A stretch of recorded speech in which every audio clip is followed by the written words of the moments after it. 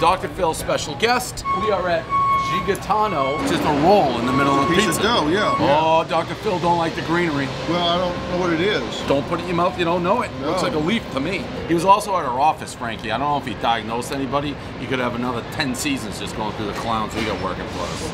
We got are you taking my cheese? I'm sharing. Okay, fair enough. I'm giving you some, I'm taking some. There we go.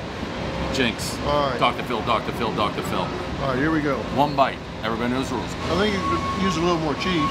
Noted cheese guy, Dr. Phil. I'd give it like a 7.2. This man's a professional. For you to give a professional score of a 7.2 and shovel that down like that is mad respect from Dr. Phil. I'm gonna go 7.3. Dr. Phil, never seen a review, breaks out a decimal point, takes it so serious I thought he was gonna have a brain aneurysm. I love it, Dr. Phil. All right, it's a review. Dr. Phil, thanks for doing it.